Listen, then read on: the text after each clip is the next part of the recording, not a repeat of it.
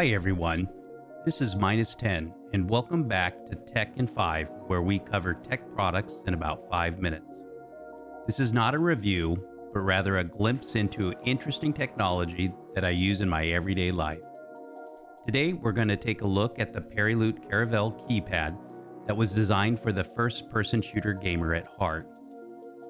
Coming out of the box, the first impression I have of the Periloot Caravel is, this is a piece of gaming art. No question about it, the Periloot Caravel was designed with inspiration and passion, and the final product really demonstrates the creativity that went into designing, engineering, and manufacturing this ergonomic gamepad. Once you can hold and let your wrist and fingers glide across its keycaps, you will clearly understand what I mean.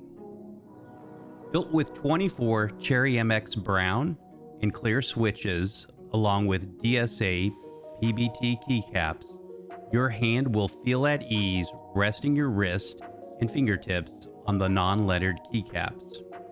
If you are a keyboard enthusiast and used to properly lube switches, the MX brown and clear switches will feel a bit scratchy under your fingertips, as these switches are most likely unlubed. Tactile switches do feel nice, especially for typing, but this could be a turnoff for those gamers that prefer the fluidity of linear switches.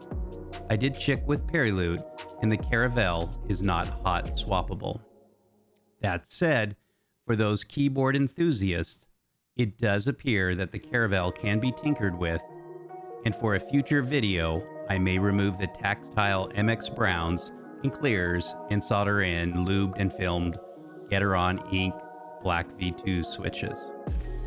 For day-to-day use, there are a couple things the first-person shooter gamer needs to take into consideration. 1. Muscle memory. Overall, the Periloot Caravel feels fantastic, but you must make the commitment to relearn where you're going to route your fingers during fast and furious battles. It did take me a couple days of retraining my fingertips. If you only play games from one location, this may be a worthwhile training. However, if you are a gamer on the go and play your favorites at home and as you travel, your muscle memory retraining could be a chore as you bounce between the Periloot Caravel and your laptop keyboard. 2. Tight spaces. If you are a gamer that is constantly bashing your mouse into your keyboard, the Caravel is a true problem solver, as it frees up ample space to guide your gaming mouse across your desk. For low DPI gamers, this is heavenly, as big flicks require ample desk space. 3. Reprogramming. Many gaming peripherals have relatively easy-to-use software that allows quick remapping of keys. The Periloot does offer software that allows you to remap the keys, but it does require you to open the Caravel and to press a small button on the PCB. Not a deal killer, but if you want to reprogram key mappings, it does require a little work. The reason I raise this is the tilde key here and the left shift key here are located right next to each other.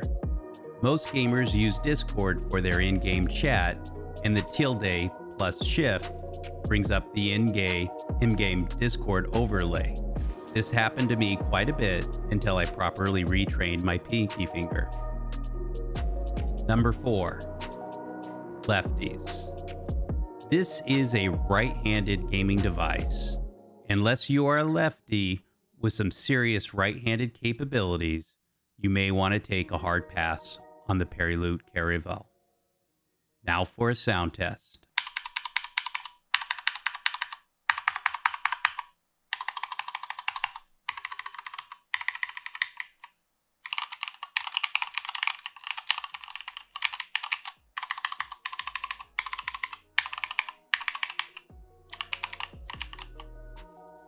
So that is the overall glimpse into the Periloot Caravel. I got to admit, I do tip my hat to Periloot, as this is a masterpiece of gaming art and function. Even if you don't use it long term in your FPS pursuits, it is a peripheral that can be a display and talking piece in your gaming den for years to come. Thanks for watching, and if you enjoyed this video, please click on the like button.